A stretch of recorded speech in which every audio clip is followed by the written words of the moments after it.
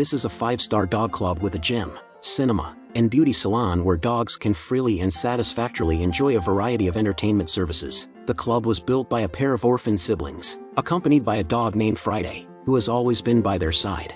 The trio begins their daily routine with Friday being tethered outside a store, waiting for the siblings to return from their schemes. James usually goes to the restroom, skillfully placing a pebble inside a brand new phone box and wrapping it with plastic film using a hand dryer. Afterward, he swiftly hands it over to his sister, Andy. She enters a pawn shop and uses it to swindle money.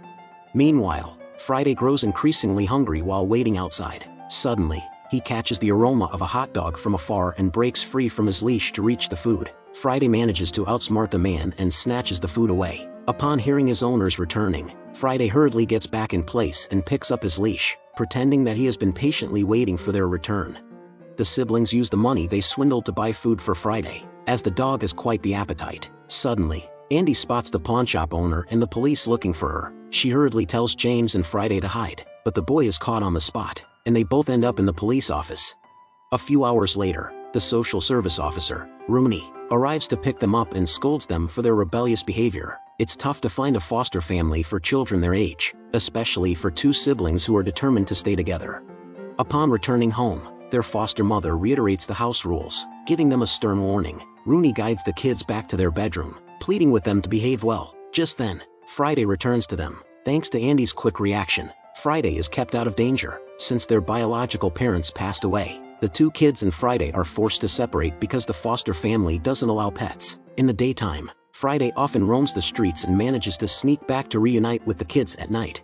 The next day, James and Andy wake up to find Friday gone. They search every corner but discover the dog in the kitchen, desperately scavenging for food. With their foster mother present, they cleverly stall their foster mother by engaging her in conversation, allowing Friday to finish his bacon unnoticed. Just as they begin to relax, the foster father enters, searching for his teeth whitening strips. This unexpected intrusion causes Friday to escape from the specially crafted elevator that James had designed for his daily comings and goings. Driven by the alluring scent of kebabs, Friday chases after the aroma. Unfortunately, luck isn't on his side this time, and he gets caught by the dog catcher. The siblings quickly realize that Friday is missing. They search every corner of their neighborhood and eventually make their way to a pet shop, seeking information from the staff. A boy at the shop informs them that the dog might be at the pound.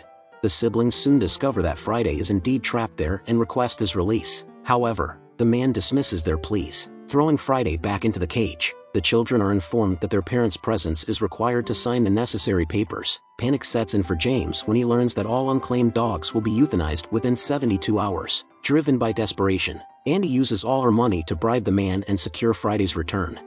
As they journey home, Andy's frustration grows. She reflects on their years hiding Friday to avoid detection and suggests finding a genuine family for him. However, James firmly rejects the idea, asserting that they are Friday's true family. Suddenly, police officers approach them, mistakenly identifying the siblings as thieves. Chaos ensues as the kids flee the scene, with Friday leading them to an abandoned hotel. In the dim light, they spot what appears to be a ghost and prepare to shout, only to discover two dogs emerging from the shadows. Friday quickly befriends the other dogs, who then guide the children upstairs to a surprisingly comfortable bed. James and Andy decide to leave Friday in the hotel with his newfound friends while they themselves continue to pilfer food from their foster family. Unfortunately, their actions are discovered by their foster mother. Faced with limited options, they reluctantly agree to eat the nasty food the woman prepares while secretly planning to continue their food theft. Suddenly, a persistent dog howl fills the city, prompting concerned citizens to report the disturbance and summon the dog catcher. James and Andy rush to the hotel, where they find the large dog howling by the window. To their surprise, they realize that the dog is yearning for the breathtaking view outside.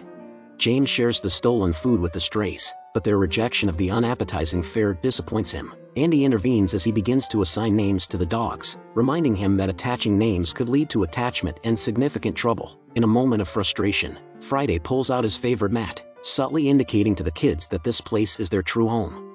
Reluctantly, Andy agrees to venture out searching for food while James remains behind to watch over the dogs. She reaches the pet shop and shares the heartwarming stories of the strays with Dave, a teenage staff member. Touched by her actions, Dave leads her to a storage room, revealing more abandoned dogs. Andy decides to take 3 more dogs under her care, and Dave pledges to provide dog food.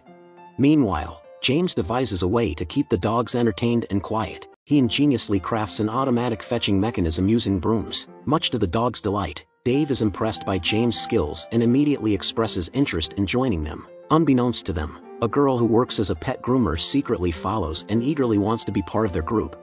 Later, James and Andy take their dogs for a walk, which proves to be quite challenging and nearly exposes their secret to their foster mother. While Dave and the girl assist in tidying up the hotel, the teenagers find themselves overwhelmed as the mischievous dogs create chaos. Exhausted and frustrated, they sit together, regretting their impulsive decisions. Just as they are on the brink of giving up, James steps forward, revealing a well-thought-out plan to bring order to the situation.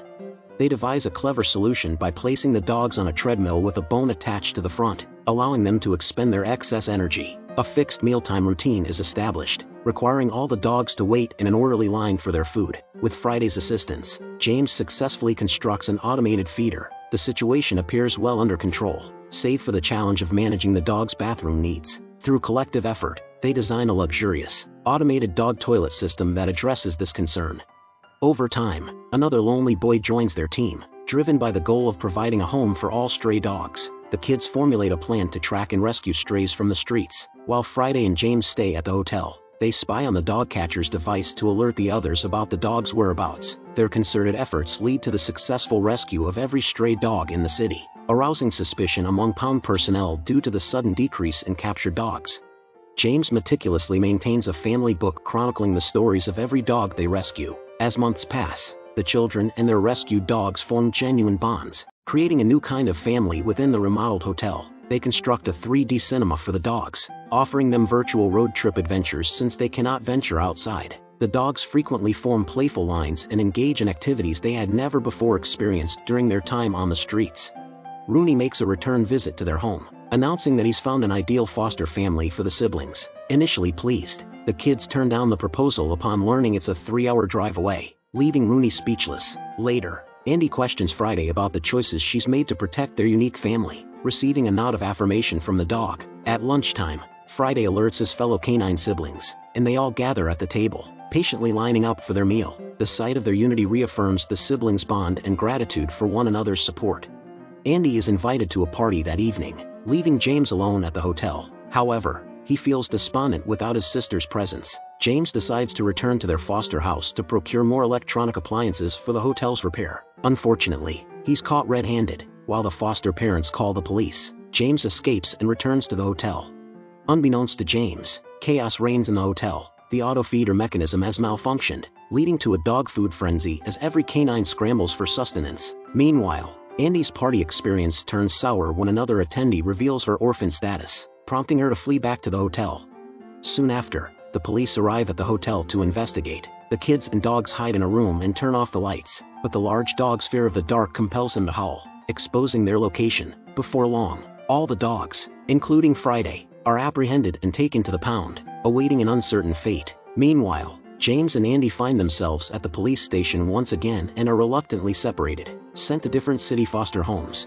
James faces constant bullying without his sister, but he doesn't regret his choice to rescue the dogs. Meanwhile, Friday overhears distressing news that the dogs will be euthanized the next day. Desperate to escape, he struggles to break free from his leash, hoping to find his way back to the siblings' former foster home. Sadly, he discovers they've moved on, leaving him searching in vain. After scouring every possible location, Friday stumbles upon Dave's pet shop, leading him to Andy's new foster house. The family reunites and hatches a plan to save the dogs before it's too late.